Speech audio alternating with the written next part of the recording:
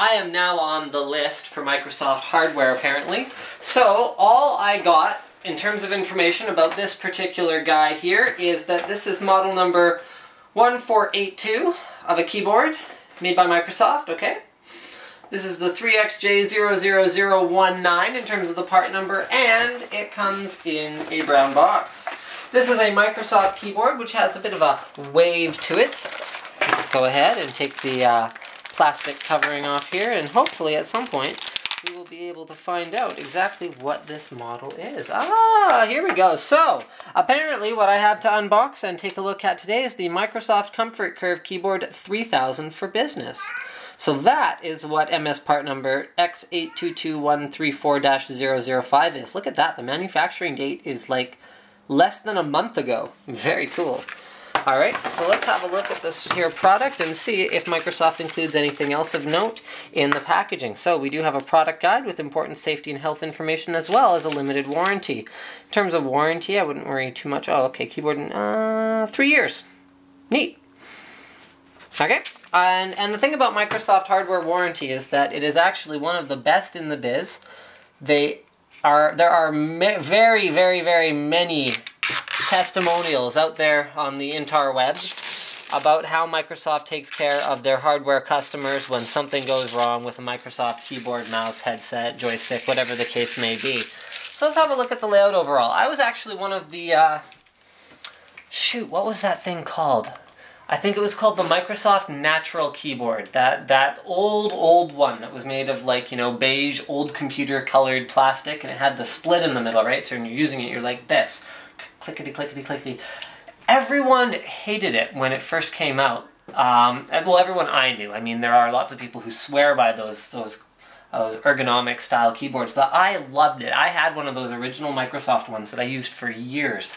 And this is more like an in-between. So you don't have that split down the middle of the keyboard, but you can see if you look at it at an angle, it does have a bit of a curve. So why did I like it so much? I liked it because this, when you're resting your arms, this shape, I'm going to point them at you, is a lot more natural than this in terms of your shoulders and the alignment of your arms. So they've put a slight curve to this keyboard so that you're actually holding your hands in a more comfortable position while you type, while keeping the keys all together so you don't have that weird unnatural split. Because remember, not everyone types correctly.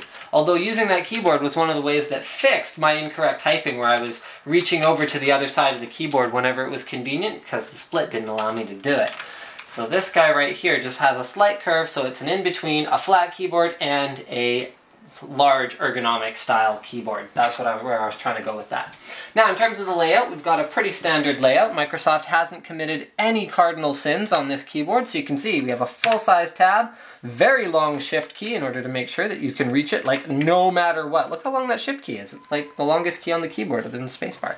Okay, we do have a full-size backspace key, full-size enter key, and another long shift key. Look at these shift keys. They're like monstrosities. Okay, we haven't moved around any of the critical keys. We have a nice large delete key. Home and page up, page down are all in their correct locations.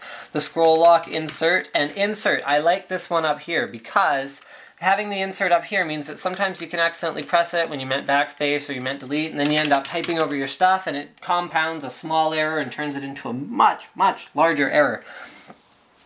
We've also only got one Windows key, so there's a Windows key here, and then the other one is a function key. So using the function key, we can access keys that we otherwise can't access, like pause. And it looks like that's actually the only thing it does? No, it couldn't be.